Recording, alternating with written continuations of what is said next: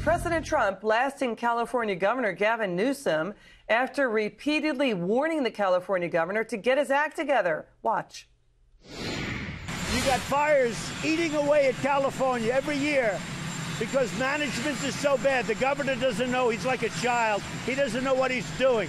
And I've been telling him this for 2 years. They've got to take care of it. Every year, it's always California. It's rarely somebody else or someplace else. My next guest, he's a Republican representative from California. He's Tom McClintock. Great to see you, sir. Thank you for having me. The president is getting a lot of criticism for threatening to cut off federal funds to fight those fires. What do you say? Well, I'm not sure he's going to cut off funds. I think that's Trumpian bombast. But the fact of the matter is he's right on the fundamentals. Years of bad forest management at both the state and federal levels has produced this problem. You go back to before the 20th century, California used to lose between 4 and 12 million acres a year to catastrophic wildfire. We introduced active forest management and active lands management. We would suppress brush growth through grazing and use of herbicides. We would carry out excess timber before it could choke off the forests and burn. And we brought that figure down to only 250,000 acres of fire loss every year in this state. But in the late 20th century, we began imposing environmental laws at both the state and federal levels. This made active forest management all but impossible, and now we're seeing up to 2 million acres lost to catastrophic fire. That's not a new normal. That is the old normal reasserting itself. That's how nature manages the land.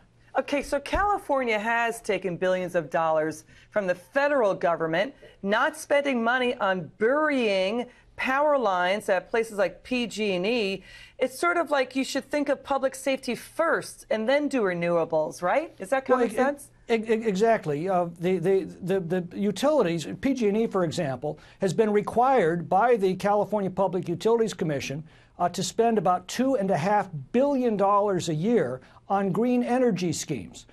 They only spend $1.5 billion on actual maintenance. If that $2.5 billion being used by the environmental left was instead allowed to be used for fireproofing their transmission lines, we would not be having this problem today. And this is not climate change, it's bad management. If Gavin Newsom thinks that by riding your bicycle to work and switching from hamburgers to tofu, these problems are going to suddenly go away, he's completely delusional. You know, the governor has, Gavin Newsom has blamed dog-eat-dog capitalism for the fires. Former Governor Jerry Brown says Trump and the Republicans have blood on their soul for failing to do enough to stop climate change. But even Democrat critics in California, sir, are upset that Gavin Newsom had no contingency plan for the foreseeable possibility that PG&E would have to do rolling blackouts as they are doing, and they're saying they're going to do it for the next 10 years. Well, Gavin Newsom's policy is you just blame climate change and move on, and that's simply ignoring the problem. The fact of the matter is, if we were properly, PG&E, by the way, is not some sort of independent company. They are heavily regulated by the California Public Utilities Commission, which is made up entirely of gubernatorial appointments of Jerry Brown's and now of Gavin Newsom's.